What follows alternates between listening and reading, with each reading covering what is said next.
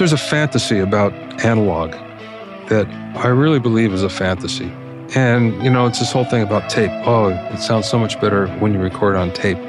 Believe me, been there, done that. It's not better. It was a pain then, and it's still a pain.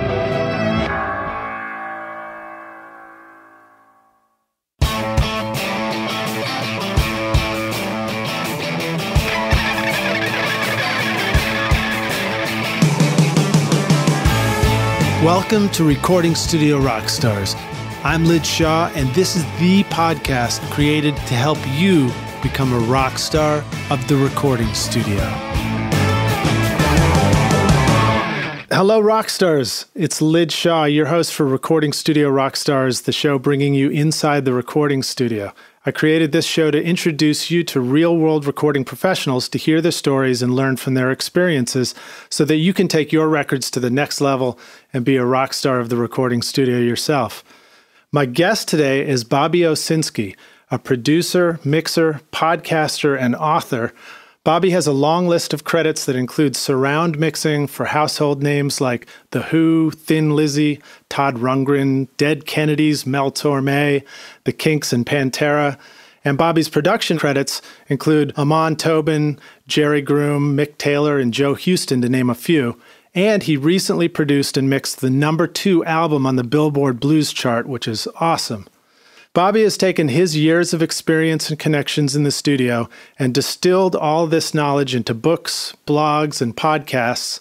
He's a prolific author and has written 23 books that are now staples in the audio recording, music, and music business programs in colleges around the world, including the best-selling Mixing Engineer's Handbook, the Recording Engineer's Handbook, and Music 4.0, a survival guide for making music in the internet age.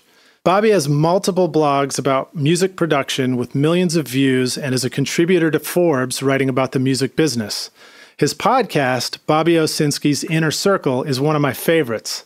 He shares tips and insights for musicians about recording and the state of the music industry, followed by interviews with many of the great minds in music production.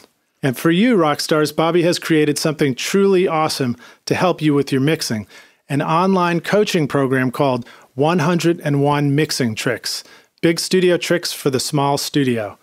He took all the tricks and secrets used on many hit records by the A-list mixers and condensed them into short, easy-to-understand videos, giving you techniques that you can use for your mixing right now. So stay tuned, because coming up later on the show, Bobby also has a special offer for you, rockstars. So please welcome our guest, Bobby Owsinski. Bobby, are you ready to rock, my friend? Yeah, you bet I am, Liz. Thanks for having me. Awesome, man. I'm really so excited to have you on this show. I've been listening to your podcast and loving it. And like I said to you moments ago, hearing your voice on the podcasting and then just having you here now is pretty awesome. Well, thanks. It's awesome for me to be here with you. So, Bobby, I've done my best to give a long-winded introduction to our listeners. Can you tell us a little bit more about who you are and, how you got into all this? Oh, it's a long story. I was a musician like everybody else who was in the recording business, virtually everyone else. And I was actually a pro. In other words, I toured with a lot of people. And I started, playing clubs like everybody else. But I grew up in the good times, so there was a lot of clubs that you can play in. So by the time I was 16, I was playing 4 nights a week, which is unheard of today. And actually making money. I was making more money than a lot of people, a lot of adults that were working 40-hour weeks. So that's how I started as a player, and I continue to be a player. But in the meantime, I got a degree in electronics because I wanted to know where all the electrons were going between my guitar and the amplifier. And after I kind of figured that out, I got into recording with my own 4-track at home, which is a big deal at the time. Nothing now, but back then it was. And just kind of went from there. My band signed a major label deal. And then the cruel realities hit me when you first go into a studio. See, it's different now because everybody grows up with lots of recording devices that are fairly inexpensive to get. I mean, everybody has it on their computer. You have GarageBand, you have any number of things. But back then, the only way you could record was to go into a real multi-track studio. So you never really knew what you sounded like. And I must say, the first time I went into the major New York studio and heard the first playback, I was just dumbfounded at how mediocre I was as a player. Wow, so that must have been sort of a shocking feeling. But it probably sounded fantastic though, right? It sounded pretty good, not as good as it should have at the time. And that was the impetus for me to want to be a producer and to get my engineer chops together. You know, just to make matters worse, when the record finally came out, my parts were wiped from most of the tracks. No. So it was a hard reality that I found, you know, right in the beginning of my career, which is basically, wow, you're not as good as you think you are. So you had been playing all those gigs and getting your chops together and really thought you had something special until you got in there and heard it under a microscope? Well, when you're playing in clubs, it's distinctly different than when you're playing in the studio, as you well know. In the studio, as you say, everything's under a microscope, and the parts generally are perfect. They're less perfect back then, but they're still, you know, pretty good. And when you're in a club, there's lots of room, lots of leeway to be sloppy. And of course, everybody is to a certain degree. So especially back then. So that was a big part of it. But, you know, the good thing was it really kicked me in the pants to get as good as I can. I never became a great player. I became, you know, pretty good. I never called myself great, but I wasn't even that when I first started, even though I thought I was. So that was an impetus. And also it kind of pushed me into recording as well, because again, that first record we did wasn't all that great, and the sound wasn't all that great as much as I thought it should be. You know, so I wanted to find out why, and I wanted to get some chops together. So that was a big part, you know. So it's always funny how your life goes, where sometimes things that are least attractive in your life in terms of how your career is going, sometimes it seems like a real down period, but sometimes that's also the best for you, because if you're willing to hang in there and learn from it, you really get a lot better. It's really true. Yeah. You know, it's sort of funny. You're sort of answering questions before I even get to them, one of which would have been to ask you about an important failure along the way. And it sounds like you're describing that experience of going in, discovering that you maybe had a long way to go, and then rather than getting discouraged by that, you stayed on the path and kept going with it. Yeah, I went to Berkeley as a result. And I went there as a student. And within a couple of semesters, they asked me to become a teacher as well in the recording department, because I had lots of recording experience by that time. I was lucky in that the label that we're assigned to had a studio, had several studios actually. And they allowed me to record the demos of their songwriters. So I got, you know, some pretty good chops together. I was good at recording. I wasn't particularly good at mixing, but I was really good at recording. So, you know, that really came in handy later. So when I went to Berkeley, I knew more than just about anybody there, and I had real-world experience. So it didn't take long before they asked me to become an instructor. So for one semester anyway, I was a teacher and I was a student, and that never works out. So at the end, I just decided, I think I'll just teach for a while. If you don't mind my asking, what year was this that you were teaching at Berkeley? It would have been 78, 79. Okay. I was in the neighborhood in a suburb not far from Boston at that time, but certainly not ready to be a student at Berkeley yet. It was an interesting time. That's all I can say, but it probably is all the time. I'm not one for nostalgia. I don't look back and say, wow, those are the days. It was so much better then, because I don't really believe that. I believe today is the best it's ever been. And our world just keeps on evolving, and especially our musical world, our technical world, it keeps on evolving. Some things are worse for it, but most of the things are a lot better. So I prefer to look at things that way. You know, like for instance, there's a fantasy about analog that I really believe is a fantasy. And, you know, it's this whole thing about tape. Oh, it sounds so much better when you record on tape. Believe me, been there, done that. It's not better. It was a pain then, and it's still a pain. It's even a worse pain. And I'll give you an example. I did an album a few years ago on tape, and mostly at the insistence of the artist. And it was horrible. I don't think it sounded that much better. And the real bad part, so I was a producer on this. And what happens is, and this happened several times, the band is really hot. You want one more take, and you know one more take is going to be it. It's a 4-minute song. There's 3 minutes and 50 seconds left on the reel. So you have I remember that. You have to roll it off and then take the reel off and find another one and put it on and roll it up again. And there's at least 10 minutes gone in the meantime. So the band loses its fire. That's no good.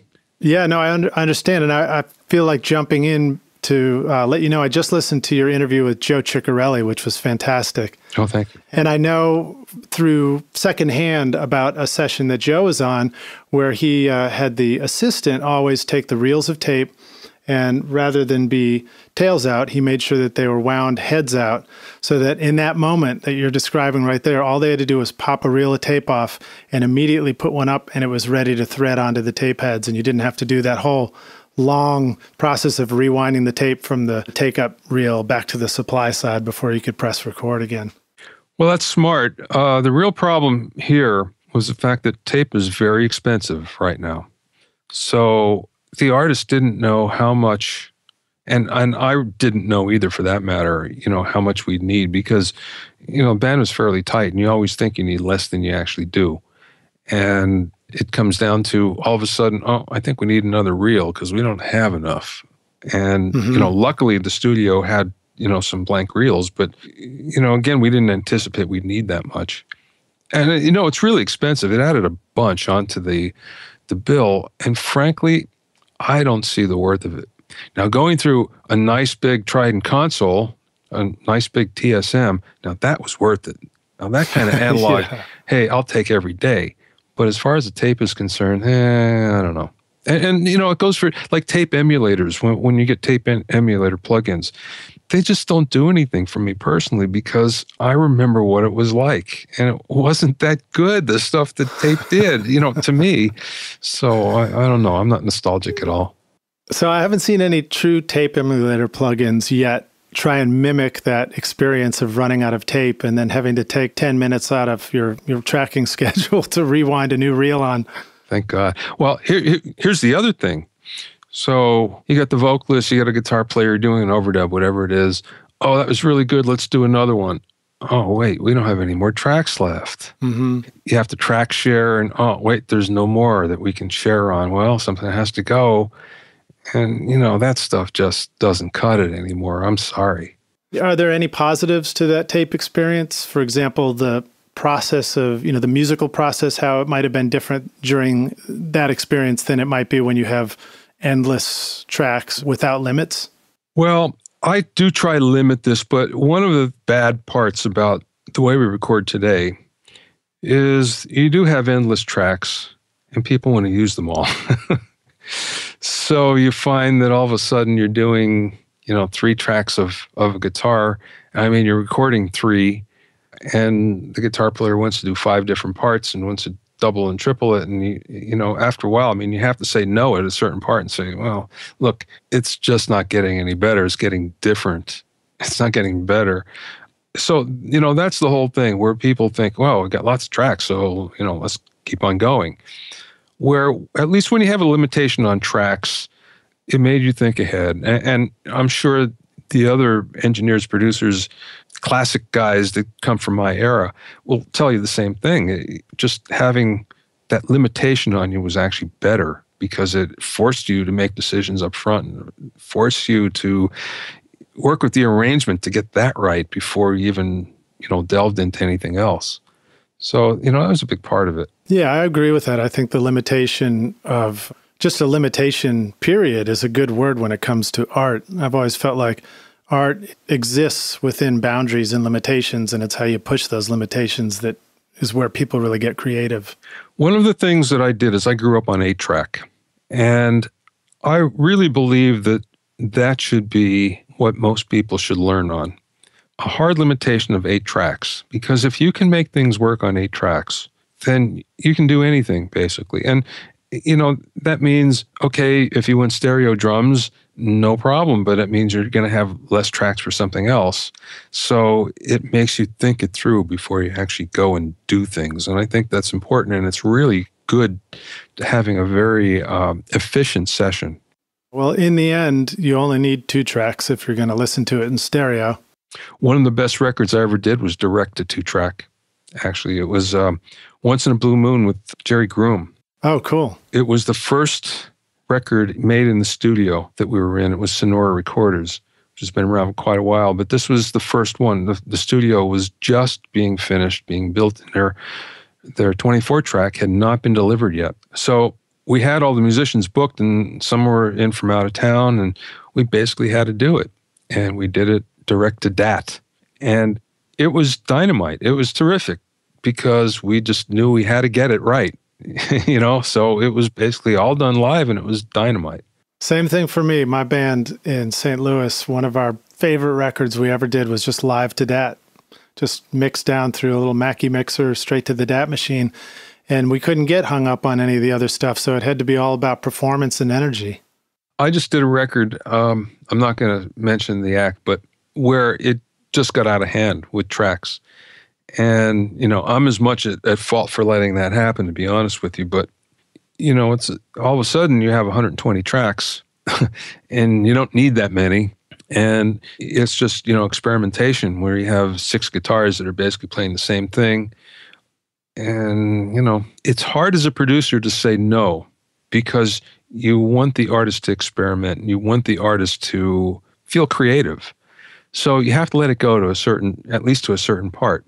But when it was all said and done, it became a monstrosity of a production that after all sorts of weeping and gnashing of teeth, we decided to scrap and redo it. And redo it in, leaner and meaner. It just goes to show you can do all that, but you're not always, really getting ahead by doing it. Yeah, I've noticed that sometimes there's a tendency in the studio for people to stop paying attention. And it's when everybody's really focused and paying attention that a lot of the best stuff gets made, and people start really noticing when they've got the right take or they've already got enough overdubs on a track. I mean, have you been in the studio and you've ever seen where somebody's out there singing on a microphone and they're kind of half doing it, and everybody in the control room's got their cell phones out and they're checking their email? And I look around and I think to myself, what's going on here?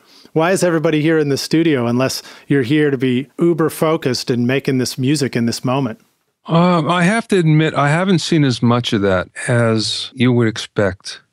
Most of the people I've worked with have been pretty focused, as their band has. And generally speaking, if they're going to do that, they're not in the control room. And maybe it's because I encourage that, so that could be a part of it as well. But I really don't see too much of that. Everybody is pretty focused, for better or for worse. Sometimes it's better if they're not, frankly, because, lets the producer do things without interference.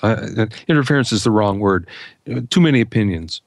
Yeah, that's true. Sometimes it's good if the producer gets to focus, and anybody else who doesn't have to make a decision, they can go look on their phone if they need to. Yeah. Well, so Bobby, let me ask you this. Can you share with us something, a time in your career where you had a real moment of success, something that was just really exciting for you, where you felt like it all came together? The best thing I can say is the most recent success is always the most fun and the one that sticks out. True. So, like, for instance, the Adrian Marie and her Blues Cutters project that was on Billboard, it was number 2. That was in August. And I really got a kick out of that because, it was a while since I've had something like that high in the charts. And the funny thing is, it was recorded 2 years previously. It took that long to actually hit the charts. And as a result, it was a real kick because, you expect things to happen within, first month or 6 weeks when you release something, actually sooner these days. So to have it happen 2 years after the fact is pretty cool. Yeah, sometimes you have to be very patient in the music business to see the results come together. Yeah, in this case, what it was a new record label that came on, and they pushed it hard, and they were really good at it. So all those people that are in do-it-yourself mode, there's a certain time and place for that. But boy, when you have a label that's working for you, there's nothing like it. Well, and I think you made a great point. You just used a really important term. You said they pushed it hard. And it's a reminder to everybody that even when you're pushing that hard, it could take 2 years for it to arrive at where its destination is on the chart like that. I've made some great records that never made a dent anywhere. And, a big part of it is you have to get the right people working with you, the right team. Mm-hmm. And that's easier said than done. Even, when you have a label deal and a major label deal, you can't always get people on board for what you do. And sometimes it's timing. Sometimes they're just not into it. Sometimes, there's so many factors that go into it. So when the stars line up for that to happen, you have to enjoy it and you have to go with it because it doesn't happen that often. So what did you do to celebrate? Was there a moment of just sort of celebration for you guys? No, it was private elation. Nothing more than that. It was just, wow, look at this. This is so cool. Well, that's awesome, man. I've had, a handful of smaller moments, nothing reaching number 2 on the Billboard chart, that's for sure. But it's nice when you have those moments. Sometimes it's funny, the moment comes and you're glad for it. And then you're just like ready to do the next thing too. When you reach a goal like that, sometimes your next move is just to sort of set a new goal. Yeah, I think that's true. I don't think there's any way around that. It's part of that creative drive, Yeah. to keep doing stuff. Yeah. Tell us a little bit about that and your experience. That I know when you finish a record, sometimes there's a jubilation at the end of a record, and then there's that little bit of letdown sometimes before you get to the next record. Well, in many cases, it's elation that it's over, that you don't have to hear it anymore. I hate to say it, but, the fact of the matter is, there's just, you're hearing it so much. And then, especially if you mix it as well, I try to mix everything I do, although not exclusively. But, there again, you kind of elongate the process when you're mixing it because then your head is in it for another couple of weeks, listening and listening and listening. Can you talk a little bit about your mix process these days? What's your studio look like? What are you mixing on? Oh, God. It's way, way, way scaled back. Once again, I have no nostalgia for the past. I always hated console automation. I like the fact that you can automate stuff. I just thought the way it worked wasn't user-friendly to me anyway. Yeah, it was like the precursor to mixing with a mouse. Yeah, and so many of my contemporaries anyway still complain about mixing with the mouse. I thought it was the most wonderful thing. That I can go in and draw in automation, and I can do it in a flash instead of having to sit there and go through 10 iterations till you get it right on a fader. So I'm perfectly happy to mix with the mouse. And as a result, I just have a small setup, Pro Tools, a couple of big monitors, that's about it. And, good sounding interface. And it's not elaborate anymore. It doesn't have to be. No outboard gear, none of that stuff. And I'm perfectly happy with it. And the results are really good. No one's complaining. So I guess that's all right. Well, you had an advantage. You were probably able to take a look at your 101 mixing tricks tutorial and learn how to mix on it. Well, what's interesting with that is the way that came about, and actually the way my writing career came about was because I was a poor mixer. I was not good. I was good at recording, but I just wasn't a good mixer. And part of the reason why was I wasn't around good mixers to really get a reference point. The one thing I did know is I knew all the best guys in LA anyway, and a lot of them in New York. So I thought, well, if I want to know some of these things, some of these tricks, I bet there's a lot of other people as well. So I went and I interviewed, I guess it was 25 different, again, A-list mixers, all sorts of different genres. And then I wrote the Mixing Engineer's Handbook. Didn't have a publisher. I just wrote it. And I sent it out to 5 different publishers, and all 5 bit. And I went for the one that was most aggressive, Mike Lawson. He's been my champion in that part of the business. I followed him from publisher to publisher to publisher. And he's the person that, always steered me in the right direction. And, it's so nice to have somebody like that because we all need it, let's face it. Well, especially if you have a plan to write 23 books in your career, then you definitely need it. There was never that plan. It was just to write the first one. And anybody that writes a book, especially their first one, they'll tell you the same thing. I'm never going to do that again. And so many brain cells die in the process. But it turns out that the Mixing Engineer's Handbook was a hit right out of the box because there wasn't anything like it at the time. So the publisher's after me, write another one. So I thought, okay, how about recording? And I did the same thing. I just duplicated it. And then mastering. And then it was your Rocky 2 and your Rocky 3. Yeah. And I was lucky in that they were hits as well, which they're all like that. But most of them have sold, fairly well. But it turns out that I want to learn something myself. That's first and foremost. And I kind of figure if I want to learn these things, hopefully there's a whole bunch of other people that feel the same way. So that's first and foremost. But after a while, it also became something of historical proportions. What I mean by that is, the way that we learn about audio is distinctly different than the way it used to be. It used to be that, of course, you started, as low on the totem pole in a studio, in a real commercial recording studio, and you worked your way up. And as you became an assistant, then you were able to watch, hopefully, all the best engineers, or at least better than you, as well as producers, and be able to take some from each and leave some behind from each. Well, that's all changed because there's fewer and fewer of those types of studios around. And we all get our knowledge from other things. We get it from online, from YouTube, from books, from courses, whatever. It's not the same thing. So one of the things I wanted to do is capture some of the industrial knowledge that some of the great engineers of our time have. It doesn't kind of flow out into the ether, disappear away. So a lot of it is from a historical standpoint. I just want to capture that wisdom that certainly I don't have. Everybody's a lot smarter in the books than I am, that's for sure. But I hope to capture their wisdom, so years later we can all look back and go, wow, okay, yeah, I get it now. Wow, that's another way to look at it. You're an archivist of sorts. Yeah, well, I like to think of myself like that. I don't know if anybody else does, but I like to think of myself sort of like and that. Now, has your writing evolved more towards that, where you recognize the importance of that after you'd written your first few books? For example, one of your books is Abbey Road to Ziggy Stardust, and I wondered if you could introduce us to that for just a moment. Oh, that was such a great project. I didn't, it's funny because I've kind of run into everybody of any kind of import in the recording business, over my time in LA, except for Ken Scott. I just never ran into him anywhere. So when my publisher came to me with the idea of writing something with him, I jumped at the chance because, first of all, he's one of the 5 Beatle engineers. There's only 5 of them, so there's that. And plus he did Bowie. He did, all the big English bands of the time. So I just wanted to find out more about what he did and how he did it. So this was such a great experience. First of all, Ken's a lovely man, and we just had a great time together. But, of course, some of the things are going back 40 years, some of his remembrances, and he didn't always get it right. Or he couldn't always remember the whole picture. So he'd say to me, well, talk to so-and-so and so-and-so and so-and-so and see what they remember.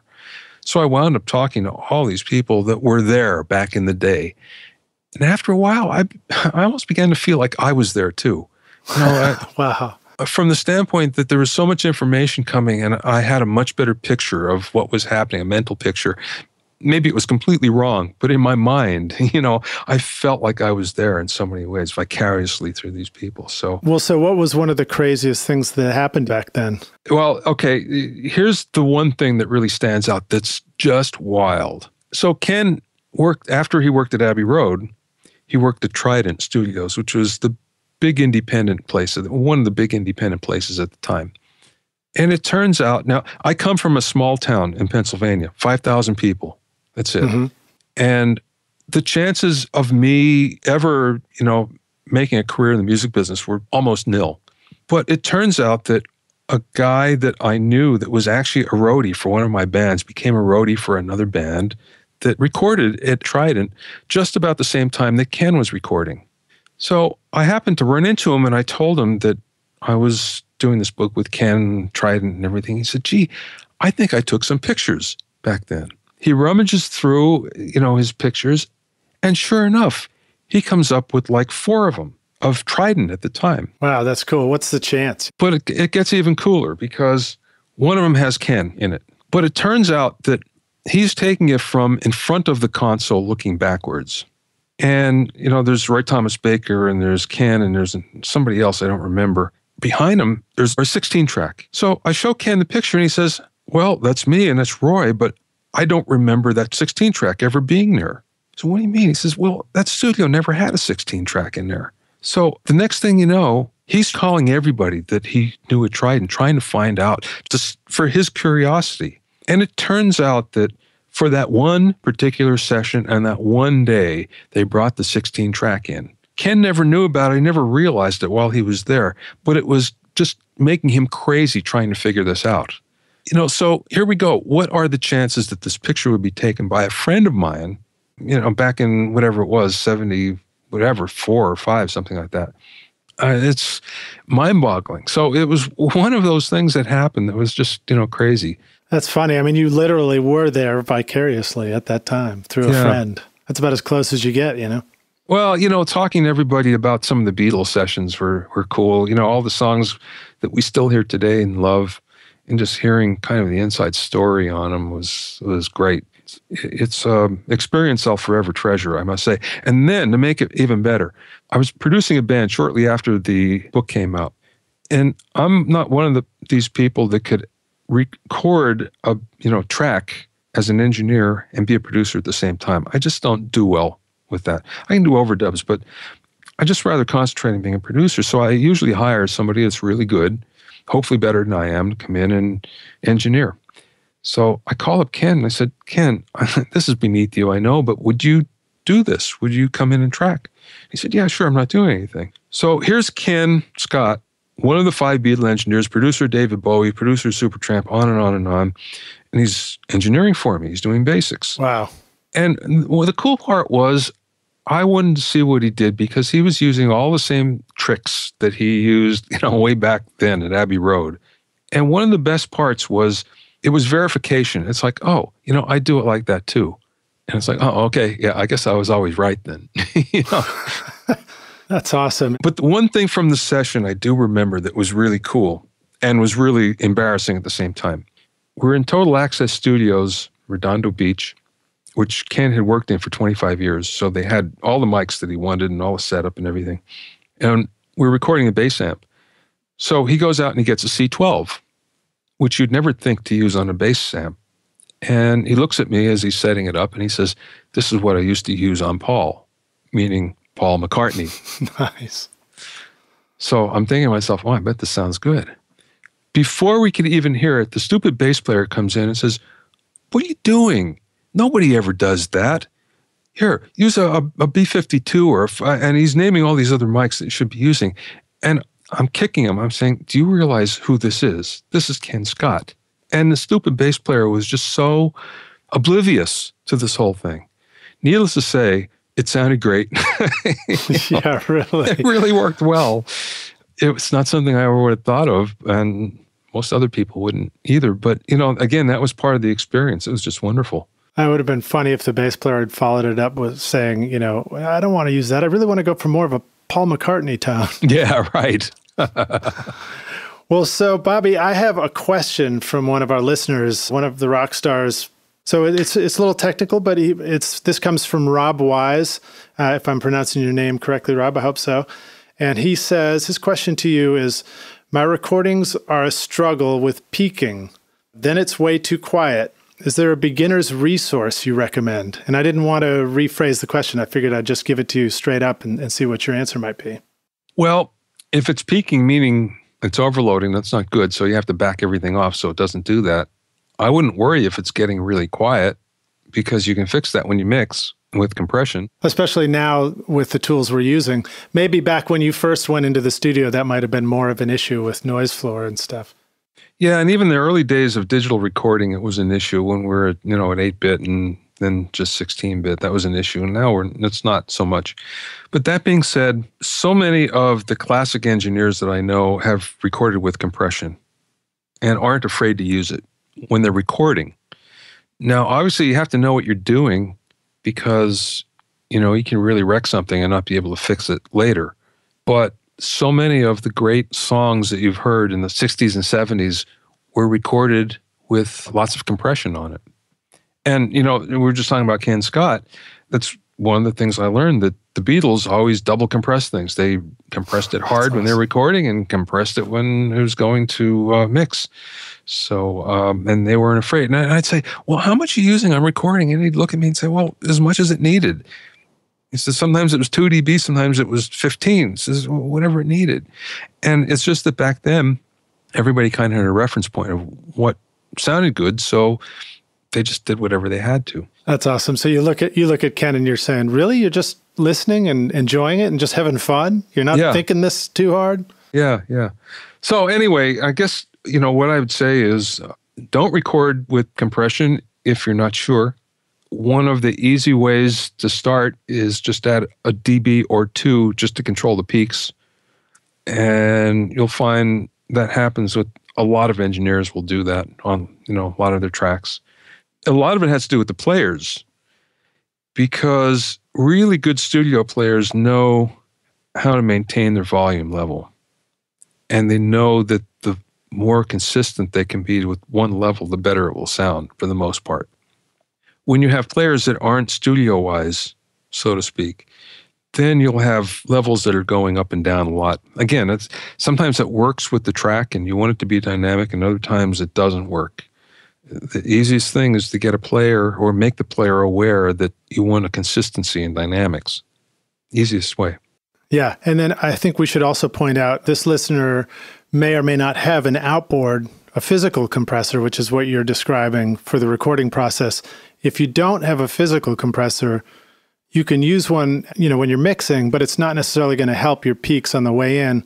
And in that case, I guess all you've got left to do is just simply turn down your gain. Just bring it down a little bit if you're getting overloads.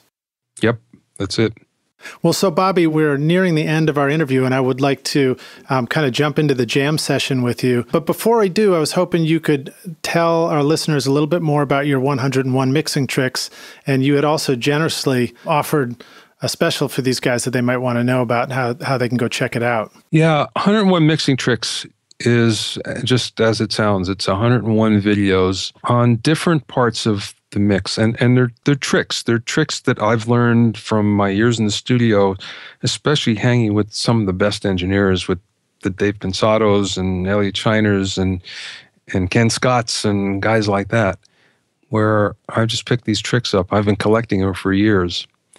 So there's actually 115 videos in the course, in the program, broken down into 5 modules.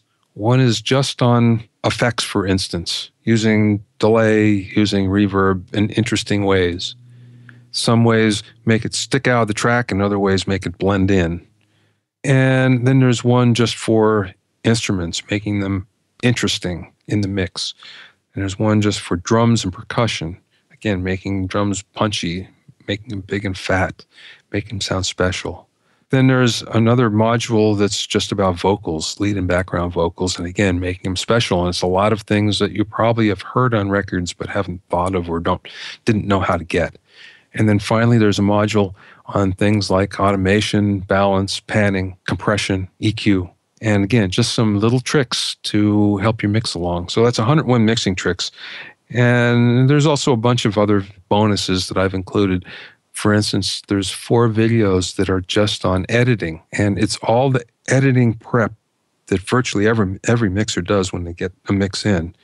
A lot of them will take a day or even 2 to go through and prep the track for mixing, and that means getting rid of all the clicks and pops, making the releases all work together, getting rid of pops and getting rid of overloads, things like that. So that's something that I haven't seen anywhere, but I've included it in this as well. So it's 115 different videos that's in the 101 mixing tricks so far, and I keep on adding them. I want to jump in and also make a comment on them, because I've seen your videos, and I want our listeners to know that your ability to present these concepts and teach so that anybody can watch these, understand it, learn it, and use it right away, it's unparalleled. You're just such a good teacher, Bobby. So thank you for creating all that. Anyone who's listening, if you want to sample, you can get 4 mixing tricks that are very cool. Some of the best ones, actually. You can get them for free. Just go to 101mixingtricks.com and just sign in, and I'll send you the tricks. And there's other ones. I'll give you 4 right off, and there's some other ones that will come afterwards that you can see. But you can get a taste for everything. There's one in particular that everybody loves in there. It's the Abbey Road reverb trick. And this came out of my book with Ken Scott, Abbey Road to Ziggy Stardust, finding out exactly what their trick to make their reverbs sound as good as they do. That's awesome. You can use that in your mixes too. I'm looking forward to it, man. That is really cool.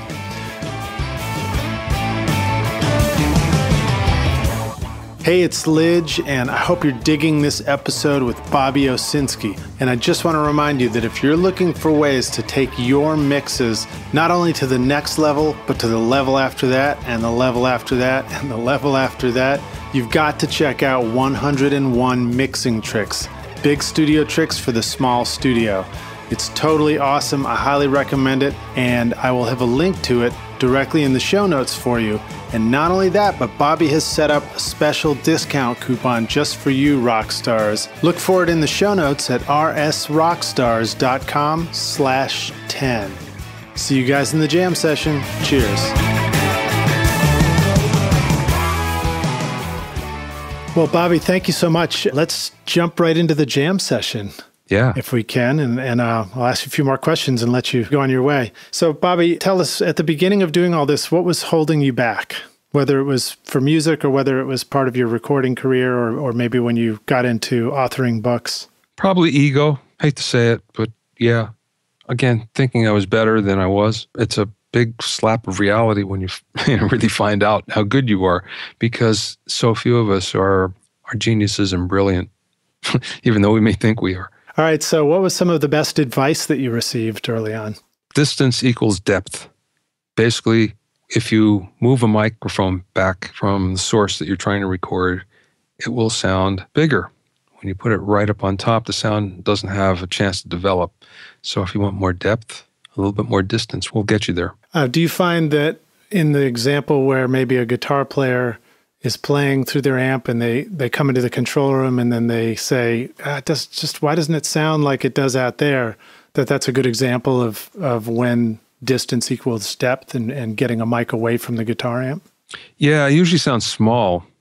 And you get great isolation, but the big downside is, you get that small sound as well. So one of the things that's interesting, if you just look at videos, go search through YouTube and look at videos from like the Wrecking Crew or anybody, from the 60s and 70s, and you'll see that rarely is there a microphone really close to anything. And those, especially in the 70s, those records still hold up. They sound terrific. And for the most part, there is a fair amount of distance that they were using, that the engineers just, the way they grew up.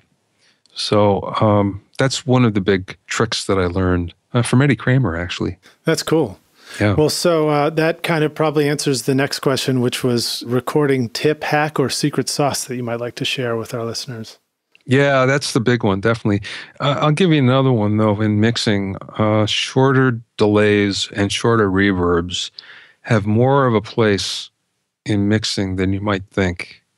And for those of you who haven't been around great mixers, you tend to use longer delays, longer reverbs, and things get muddy as a result. And you'd be surprised the number of times there's something that's very, very short that you can't hear, but you perceive, and it really makes a difference. Yeah, it becomes more of an ambient sound, like something echoing off a nearby wall. Yeah. Okay, cool. So next up, how about a favorite hardware tool, Bobby? Something that's a physical item that you really like to have in the studio with you. Oh, without a doubt, an 1176. Classic. Yeah, I mean, it does so much still. It always sounds good, and you can always make it work for just about anything you need. So, yeah, I always like to have at least one around. Now, there are a number of 1176 clones. I don't know if that's the right word for it, but, they aren't made by Uri, but they're made by other companies. Have you found that even one that's not an original Uri 1176 still typically tends to be a very useful tool in the studio? Well, guess what? You're listening to one right now. Right on. Your voice sounds great, man.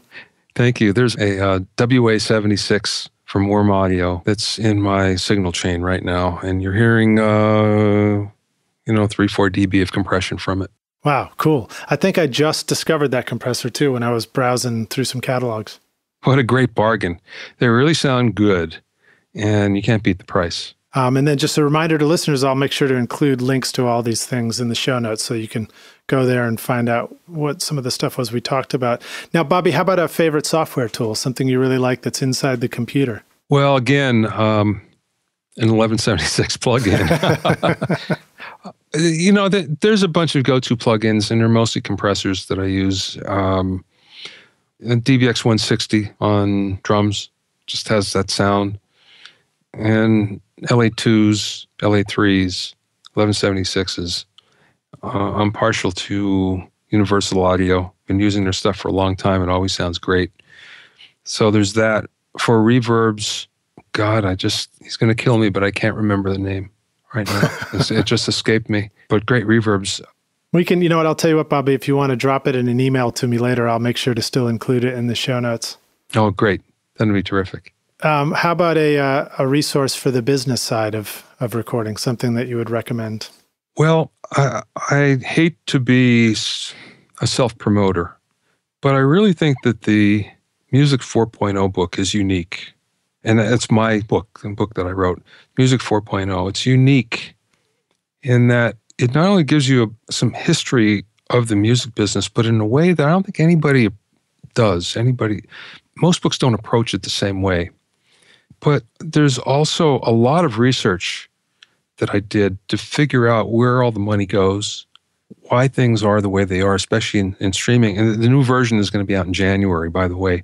I worked really hard to figure out where every 1,000th of a penny went from a stream, for instance, or from a YouTube view. Yeah.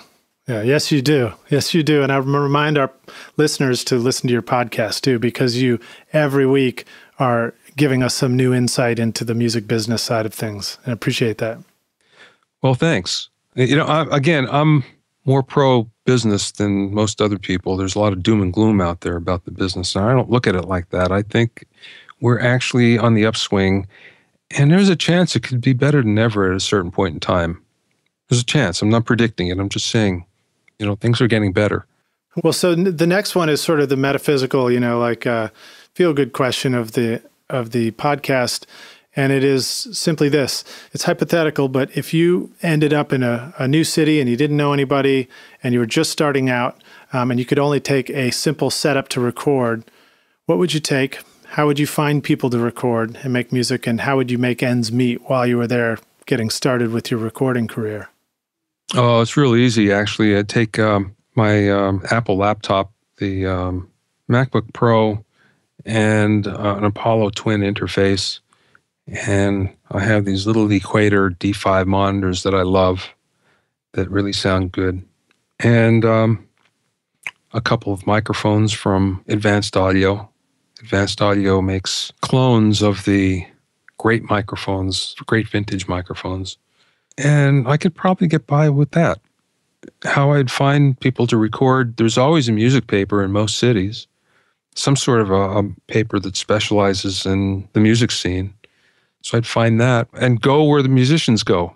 That means clubs, studios, rehearsal studios, and begin to meet people. Have you discovered any resources? If there aren't that many people in a particular locality, have you discovered resources for people to visit and find other musicians to record with, interact with online? There are a lot of them, but it's not that I've been using these, so I can't say I'm intimately involved. But I did have somebody on my podcast from Gigmore. I don't think the podcast is posted yet, but it sounds like a very interesting idea. Gigmore.com, it's GIGMOR.com. And the idea is for musicians to meet other musicians and also at the particular skill levels that they need to be. And also, in order to get gigs as well, meet club owners and club owners to listen to bands. So I thought that was an interesting idea. Right on. That's great. I love that. Yeah. I had not heard of that yet, so I'm going to go check that out. Yeah.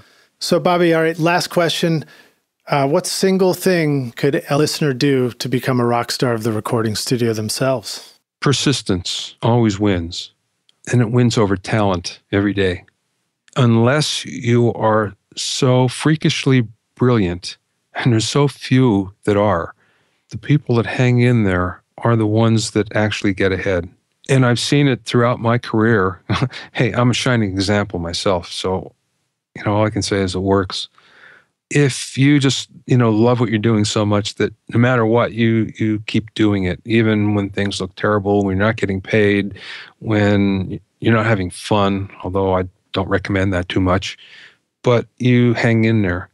eventually you meet like-minded people, like-minded clients, and everybody kind of succeeds together. And that's what you'll find. You just have to hang in there. The biggest problem that many musicians, engineers, producers have is wanting success too quickly, because it doesn't come quickly most of the time. And if it does, it usually means it leaves you very quickly as well. Don't they have a term for that? Isn't that called the one-hit wonder? Yeah, right. But, as they say, you're trying to get one fan at a time, doing one gig at a time. And it's really true. You just have to hang in there and be persistent. And that wins over talent any day, because sooner or later you'll learn enough to make yourself not only useful, but really wanted in the business and sought after. My version of that is don't take no for an answer, because life and experience is going to give you so many versions of no along the way. And it's going to keep repeatedly telling you that you might just stop what you're doing and give up. Yep, that's a good one. Well, Bobby, thank you so much. What a pleasure it's been talking to you, and I really appreciate you joining us on the podcast. Yeah, Lidge, I had a great time. Thank you for inviting me. How can our listeners follow you, find you, and learn more about what you're doing? Well, I got tons of websites and blogs and things like that, but the central resource is bobbyowsinski.com. And if you go there, there's links to everything, to the podcast, to all the blogs, to just about everything that I do. And to the 101 Mixing Tricks course, to the Music Prosperity course, to Forbes, to the things I do on lynda.com. You can all start at bobbyowsinski.com. Sounds like a perfectly good place to start. And I will say that you have so much content. You're so prolific with what you've produced and shared with the world that we should all be kind to ourselves and allow ourselves to gently absorb all this stuff that you've put out there. Don't have to read 23 books in one day. Start with one and just keep reading. My blogs, one has 2,000 posts and the other one is like 1,800. So that's a lot of stuff there too. Even I can't remember what's on it. Well, I was going to ask you, Bobby, is there like a point of no return wherein you can't actually read through everything you've produced at some point? I certainly can't remember it. And it's funny because I meet people all the time that will go, man, I love that post on XXX. And I'll go, oh, did I do that? When did I do that? Was that me? I hate to say it, but after a while, it kind of blurs together. Were you writing blog posts before you started writing your first book? No, it kind of came as a result of this new medium that we had, social media, and thinking, well, I think I have to get into this. Starting by writing, one blog post a day, which I wouldn't recommend to anybody. And then it's a lot of work. Well, even crazier, then I started a second blog, which is also writing one a day. So basically, I'm writing 10 posts a week. And believe me, that takes a lot of time. I wouldn't recommend it, but since I'm locked into doing it, I hope you enjoy it. Wow, awesome. Well, Bobby, thank you so much. Really appreciate it. We'll see you around the studio. Thanks, Liz. Take care. Cheers. Bye-bye. Thanks so much for listening to Recording Studio Rockstars. If you enjoyed the show and want to help make it better, please leave a rating and review on iTunes to help reach more people. You can click directly over to iTunes or go to recordingstudiorockstars.com/review for an easy explanation. And if you want more free content, all you have to do is text RS Rockstars to 33444. Again, that's RS Rockstars to 33444, and I'll keep you in the loop with articles, videos, and podcast updates. And I'll let you know about any upcoming giveaway offers, all totally free. Thanks for listening. I'm Lid Shaw, and this is Recording Studio Rockstars. Now, go make great music.